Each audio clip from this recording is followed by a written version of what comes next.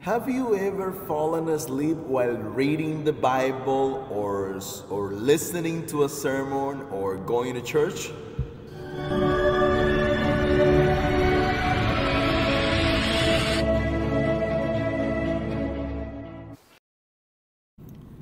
I mean, if you have fallen asleep as you read the Bible or as you listen to a sermon, as you watch a sermon, or even when you're at church, don't feel alone. There's a lot of people who have. And today we're going to dig into some of those issues as we study God's Word. Let's pray together. Father God, we pray that as we open the Bible, your Holy Spirit will help us and will lead us in the digging of the Bible. Thank you. Amen. In Jesus, his powerful name, which is the only one that can enable us to pray to you, we praise you in advance for the blessings to come. Amen. Amen. All right, my friends, I want to share with you the scripture from today's message is Acts chapter 20, verse 9. Here's what the Bible is telling me. Let me look for it here and let's read it together. Acts 20, verse 9. Seated in a window, there was a young man named Eutychus who was sinking into a deep sleep as Paul talked on and on. When he was sound asleep, he fell to the ground from the third story and was picked up dead.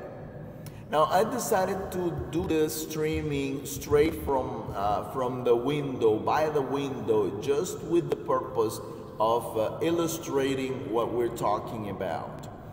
Paul was talking in a room full of plenty of lights. Now this room where I'm at, there's plenty of light here, but it's not the type of room that we're talking about. The lights that they used at that time were lights of real fire, right?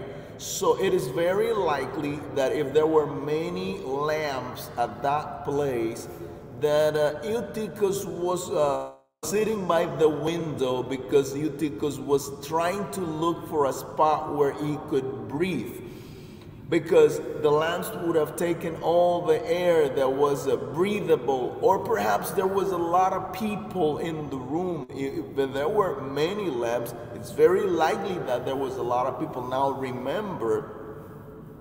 remember that Paul was there for just a few hours. He knew next day he would have to sail away. So that's part of the reason he decided to keep speaking on and on and on. And I wonder sometimes in our churches if perhaps the sermons, the worship services have the adults so engaged in conversations and in different things that we don't even realize there's a lot of young people who might be by the window and we don't realize they might fall asleep. We might not realize they might be just into their phones, watching YouTube, doing social media, getting distracted from the word, or even falling into temptation. I'm going to encourage you to take care of the Eutychus that might be in your life or in your church. Could it be that Eutychus sat by the window because there was no room for him? My friends, let's make room for Eutychus. Let's make room for the young people in our church. Let's make room for those who are new to the gospel and may not think exactly the way we think. Let's make room for different people in our community of worship. Let's make room for Eutychus. Let's make room for different people. Let's think about others. You know, one of the things that caused Eutychus' death is that Paul's sermon was extremely long. And I'm not going to blame Paul for that. He knew that he needed to preach the gospel on that day. He knew that his visit was going to be a blessing for the church, and he wanted to take advantage of every single moment during that night. And my friends, I don't blame him for that. I'm not gonna say it was his fault. But when Paul preached on and on and on, Eutychus fell asleep. Could it be that we're preaching on and on and on, and our young people are falling asleep, our kids are falling asleep?